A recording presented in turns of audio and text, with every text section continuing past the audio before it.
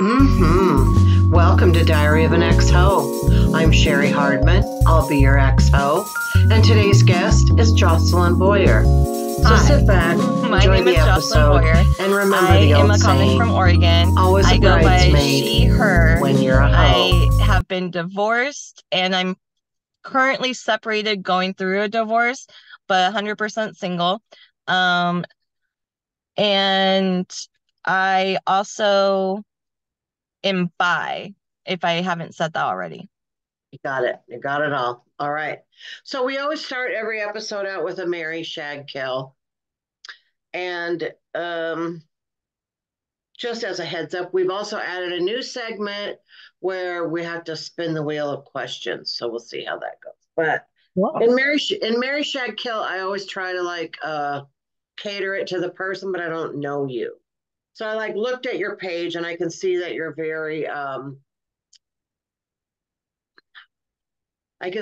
very progressive. So I just looked up the least problematic celebrities for your Mary Shag Kill. So hang on and I will go get that. Okay.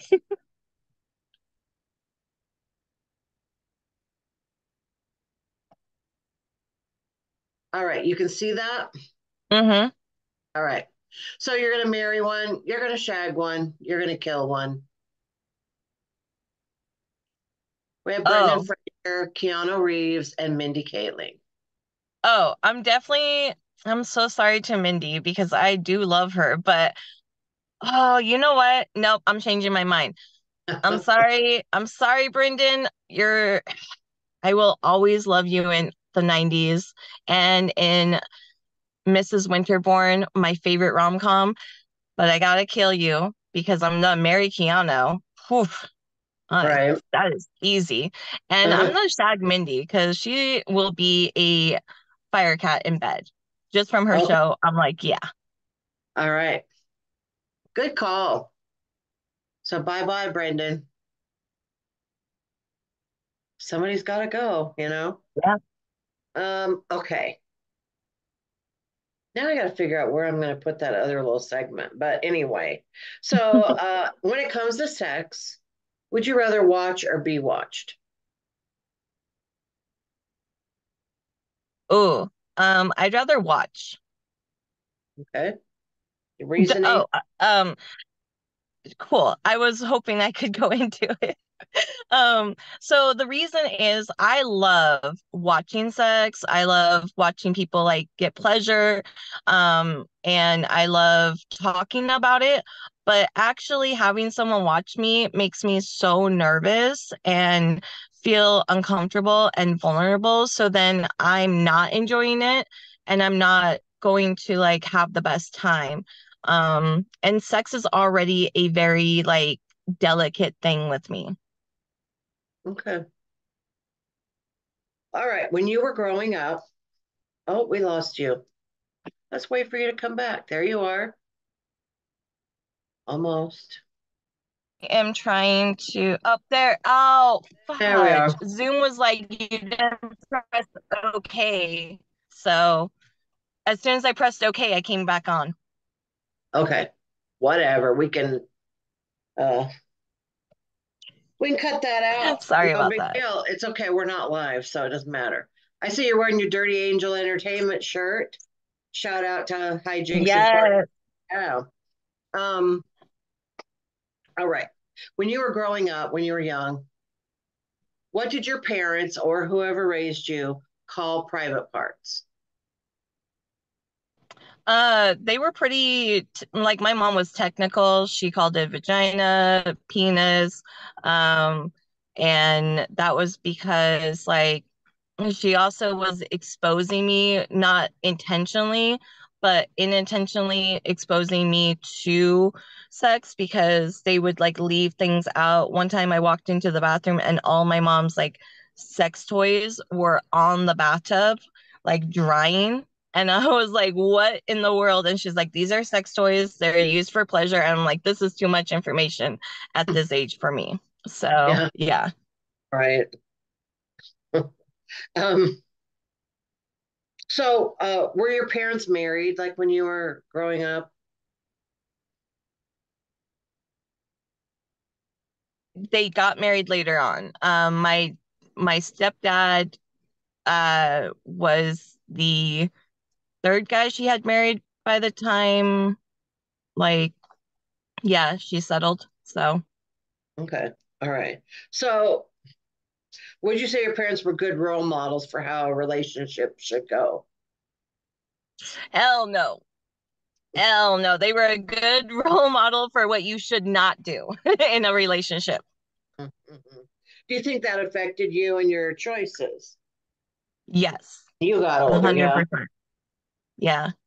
I mean, Think you, even like growing up, because I saw how my parents were, and I saw my grandparents, like my grandma, instead of leaving my grandpa after he did some like stupid shit, she just moved into another bedroom and stayed separated but together. Like they never separated, they were always like still married, but she hated him. She like legitimately would just be so mean to him, and I never knew growing up like what caused that, like why she just wouldn't leave and start a new life.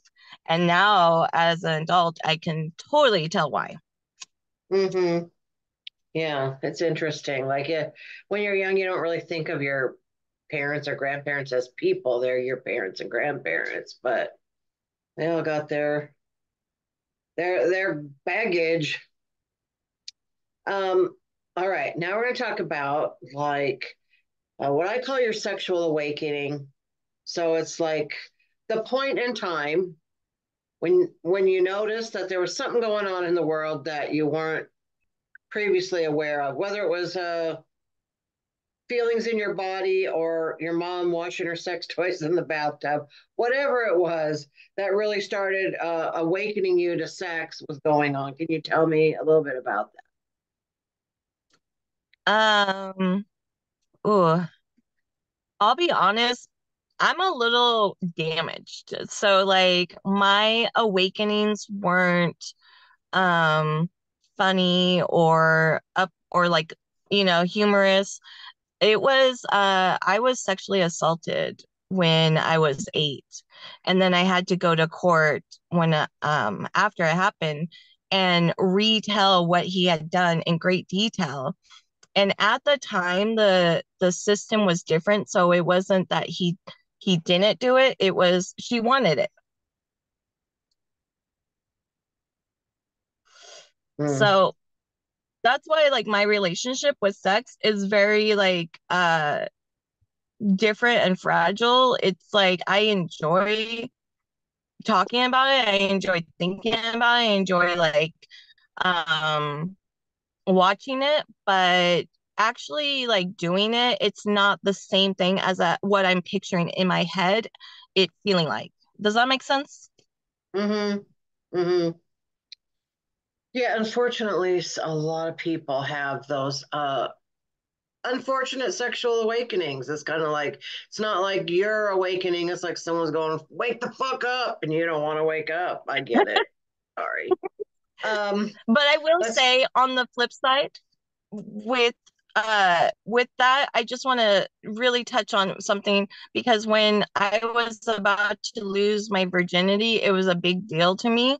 And I had watched like my best friend go through some shit after she lost hers, and I was like really nervous about that. And she flat out told me, it's going to hurt, it's going to be uncomfortable, you're not going to enjoy it the first time, but after that it gets better. And I was like, thank you for telling me that. So I go in prepared for what's happening. A lot of Right. people will be like, it's beautiful. So yeah. Knowledge is power. I mean, that's it's a phrase that's thrown around, but it really is true. Yeah. Hmm. Like in my act, I do a 5 minute set on menopause because nobody tells you about it. And you don't know what's happening to your body. Like you just kind of hear rumors of old ladies talking about stuff. But I think it's really important, Hmm. you know. So Yes. yes. All right, let's lighten it up a little bit. Let's see. Tell me about who was your celebrity crush when you were younger, or crushes? I had the biggest crush on Jonathan Taylor Thomas. Like who didn't? Okay, who didn't? Um, I also was just like more, I think, boy crazy. So I had a crush on everyone. Any like boy, Devin Sawa, I think I said that. From Casper, like when he turns into a real boy. And then as an adult, oh my God, on Nikita, whew, had a whole new crush again.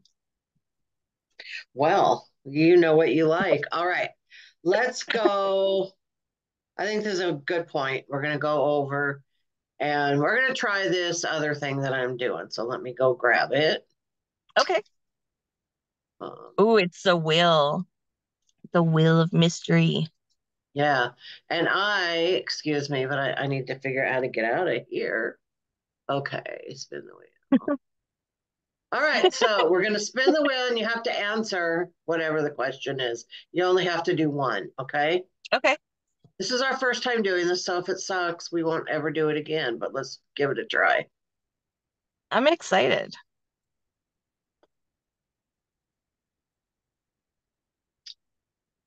Do you actually enjoy giving oral sex? Yes. Any details on that, or we're just going with Oh, yes? okay. I, I'm sorry. I'm trying this new thing called not talking too much. Oh, well, this is a talk show, so go for it. So, okay. Um, again, I like seeing other people get pleasure. So like oral sex is fun because you get to like help someone receive pleasure, whether it's a blowjob or licking some pussy. I've never licked ass. I'll be honest. It's just I cannot get past the poop part. I don't care how clean it is. I know. I can't do it. I can't. Like it's just it's like when you I started eating seafood again recently and it's just like the texture and the slight taste. I'm like, oh, it's not as what I remember growing up loving. And now I'm kind of like, I'm not really a big fan of it sometimes, but and that's not like an innuendo to anything else. It's literally about seafood for all the men out there. Do you remember, like, well, you kind of talked about Casper, but a mainstream movie that had a love scene, maybe, or a sex scene that really like did it for you,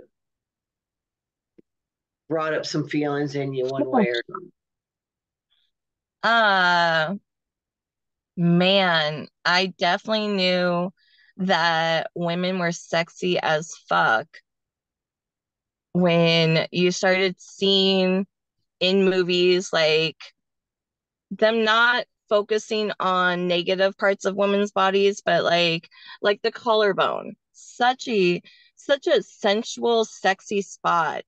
And on women, it's like just amazing. So I don't really have a movie. I'm trying to think. I know like Angela Bassett. Mm, mm, mm.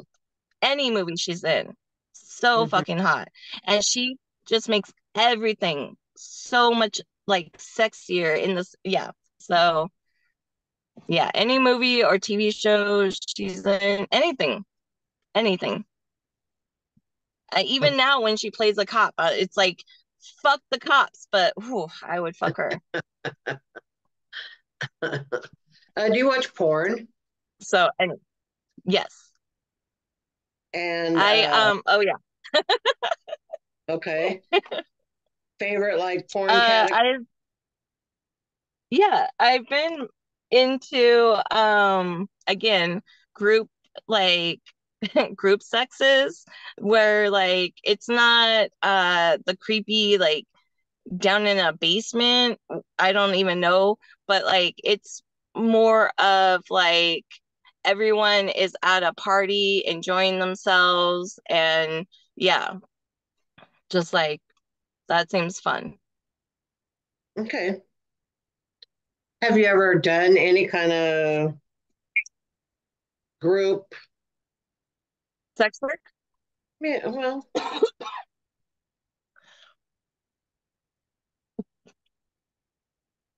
Oh, okay. Sorry. Um, I have been in sex work in my 20s. When I was 18, I was a stripper.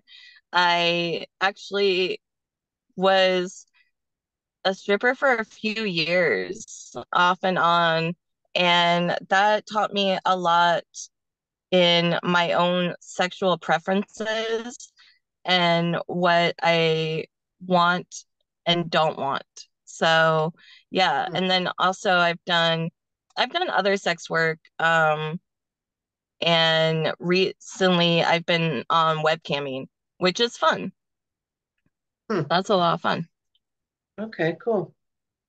What is your definition of amazing sex?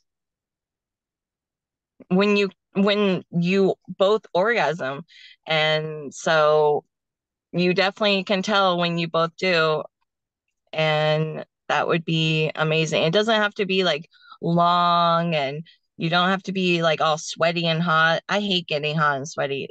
Just like I just want to come and like not feel so hot and sweaty. Like I'm gonna die. Yeah, So I'm yeah. anti hot and sweaty myself. Um, how's your hmm body? My body image. Yeah. I actually have body dysmorphia. Um, so I struggle with my body image a lot, which is why doing sex work like stripping and webcamming have really been out of my comfort zone. But it's something that has also made me feel very empowered and made me look at my body in different ways. And so, yeah, and I also have done nude modeling for an art class that was full, by the way, and their Oh, heater went out and it was freezing. oh no. Well, it probably made your boobies look good, you know. Okay, my boobs always look good, so I don't have to worry about that. I was just worried about because you like the model, I had to come up with all the poses. And I didn't realize that. Well, I realized, no, I did realize that. I didn't realize how many poses you would need to do because when my friend told me about another comic, she was like, "Hey, come up with a scenario like, oh, I'm going to check the mail. Now I'm going on a jog. Now I'm doing this, waving to my neighbor." And I'm like, okay, so I'm in the shower. I'm like, let me practice this. I'm going to the mailbox naked. Nope, this feels weird. I'm gonna pose like this. And so the first 2 minutes is 15-second poses, and you have to keep rotating your body ever so slightly so the whole class can see different angles of you. Oh. And you're on a stage, okay, which is great for comics. Like, ooh, put me on a stage in a full room, hell yes. But they don't talk, and there's no noise, just music playing, and their pencils, you can hear their pencils just going at it, just and you're just like and I'm already nervous, and when I'm nervous I start talking and I start joking, so I started making jokes. And I got chuckles, but also I couldn't look at anyone in the eye. I couldn't do eye contact because as soon as I did eye contact, I felt like we both caught each other like making porn from across the way and being like, oh, I felt guilty. I was like, I'm so sorry. I will avert my eyes. That sounds like an absolute nightmare to me. I don't know. I hope they paid you good for that. Yes. And I will say that like it was after I was able to relax. It was fine. I saw a couple of the drawings And like one person made me into a cartoon. And I just and he picked the pose where I because I had to do a 2-minute pose. So the first thing that came to my mind that would be comfortable was on my knees. And and so I thought it would be funny if I prayed, had the praying position too, right? Mm, And yeah, it was hilarious for the first 30 seconds. And then after a minute, I was like, holy shit, this mm. is a lot longer than I remember. So yeah. What's the best compliment you've ever got on your naked body? Oh, on my body? All Mm-hmm. my boobs. It's been my boobs. Oh no, no, no, no. I will say somebody made me feel really good because I had applied to be on a show and the only requirement was like you have to be fat. And I was like, oh, that's perfect. That's me. I've been called fat. I feel fat. I think I'm fat. Um, my clothes say I'm fat. My doctor says I'm fat. Like this is me. Yes. And so I was telling somebody about it, and he was like, I mean, those thighs are fat. And I was like, oh, thank you. Okay. Let Yeah, me let me feel better about myself. Okay. So yeah. right. Do you have any sexual regrets? Hmm. Uh, yes. I will say I put myself in awkward and uncomfortable positions in order to see if I could save a relationship. And it ended up just making me feel dehumanized. So, yeah. Mm-hmm. Yeah, that's a lesson a lot of us learn the wrong way, unfortunately. What about a bucket Hmm. list?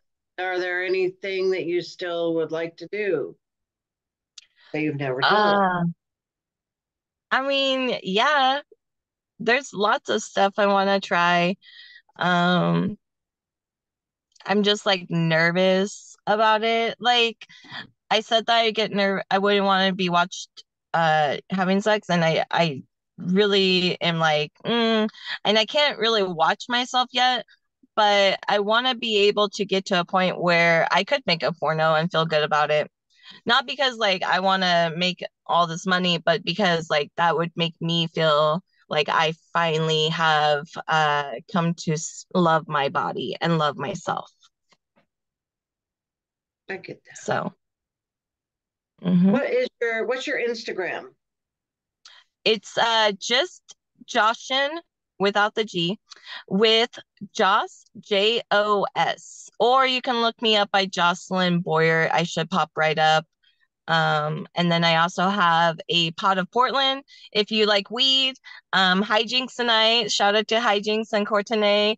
Hijinks and I just started a addition to Pot of Portland. We do Flower Hour, and that is going to be a web series, and it's going to be like dropping on 420. We already recorded 3 episodes. We're recording another episode tonight because we're gonna try this game, Blaze. Do you smoke weed? Do you like weed? Yeah, a little bit. I get too high. I can't handle it. I don't like feeling stupid and Mhm. clouded and paranoid, and that's how I always feel. Oh So yeah, that's not fun. That's the unfortunate like one of the possibilities when you get stoned, and I've definitely been there.